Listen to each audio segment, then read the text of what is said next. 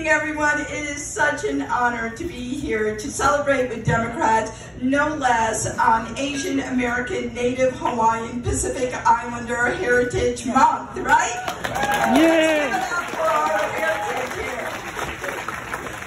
And I just want to say that the reason why I'm here standing before you is because of every single person in this room. I cannot thank you enough for what you did to allow me to be able to represent the people of Maryland. So thank you from the bottom of my heart.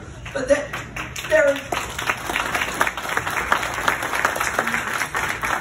is one person that I want to recognize that I wouldn't be here today if it wasn't for my beautiful mother, Hema Kachagata, that is right there. Mom, can you stand up?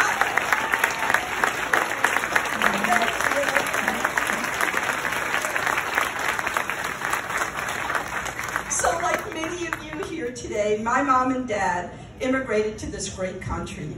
They didn't come here just to seek comfort. They were risk takers, right? Because no immigrant leaves a country in which they're so familiar with and come to another country unless they are willing to take risks. And I'm grateful for my mom and dad who took that risk, and many of you who also have done that.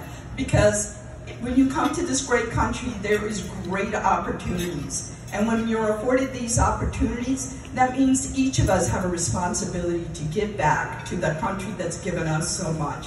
So I want to thank, my parents. I want to thank every immigrant and every one of you for making this country so great.